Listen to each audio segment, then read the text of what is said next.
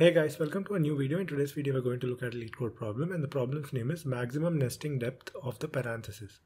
So a string is a valid parenthesis string called VPS if it meets one of the following conditions. If that string is an empty string or a single character which is not equal to opening or closing parenthesis, then it is a VPS. If a string can be written as AB, A concatenated with B, and A and B are individual VPSs, or it can be written as opening parenthesis A and closing parenthesis where A is also a VPS. And similarly, defining the nesting depth of S of any VPS S. For an empty substring, the depth is 0. The depth of C is also 0, where C is a string with a single character which is not equal to that opening or closing parenthesis. Depth of A plus B is max depth of A and max depth of B, where A and B are VPSs, where depth of opening parenthesis plus A plus closing parenthesis is equal to 1 plus depth of A, where A is again a VPS.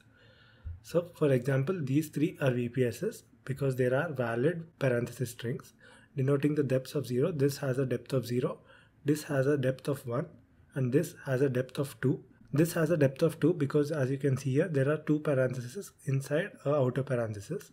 So depth is 2. Whereas this is not a VPS because first a closing bracket is occurring and then opening bracket is occurring. And the task is to return the nesting depth of S such that the given S is a VPS. So it is given to us that it is a VPS. It means there are equal number of opening and closing parentheses. We don't have to worry about the validity of the string given to us. So when S is equal to this, the depth is 3 because 8 is present inside 3 nested parentheses inside the input S. And similarly here too, 3 is present inside 3 other parentheses. So depth is 3.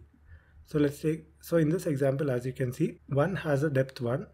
Here it has a depth 2 because 2 is present inside 2 parentheses, and this has a depth 3. So here you can observe that you just have to count the number of opening parentheses. So here you have to keep track of the number of opening parentheses because it is sure that the input given to us is a VPS.